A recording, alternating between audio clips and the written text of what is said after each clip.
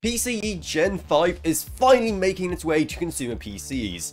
But move along with that Stone Age check, because PCIe 7.0 was just announced. That's right, progress isn't waiting around for anyone, even when progress can be really dumb. Because seriously, who could ever need this much bandwidth? Because a 16x PCIe Gen 7 slot would be able to provide you with up to 512 gigabytes a second. Let that sink in.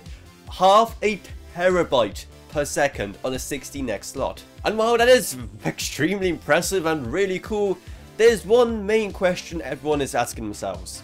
Why? And well, there are two main reasons why you may want to look forward to this insane tech, even if it is still years away. The first main reason why this stuff will be super necessary is servers. The guys in the data centers, they do some really insane stuff, and they use cutting edge PCIe for pretty much everything, including PCIe networking. So you can clearly see why that kind of bandwidth would be very beneficial for them, and most likely it's going to end up impacting you too, seeing how you're the end consumer who usually ends up using these servers on your PC. But it's not just data centers that could end up using this stuff for some pretty insane things, and even us normal people could end up having some pretty cool uses for PCIe Gen 7. Seeing how much more bandwidth these PCIe lanes have, each CPU could be made to support less lanes, and as long as those lanes remain energy efficient, that could lead to some big power savings when it comes to PCIe lanes on your CPU and chipset. And secondly, well, you can do a lot of dumb stuff with it. Seeing how you just need two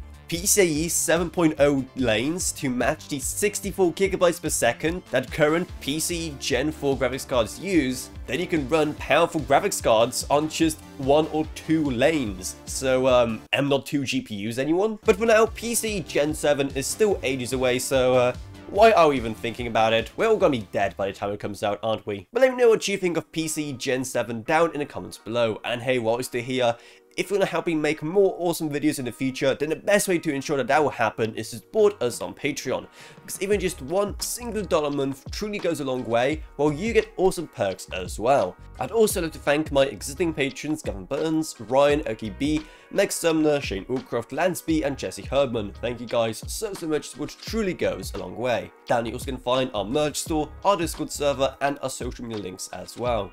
But anyway, that's about it. I hope you enjoyed this video.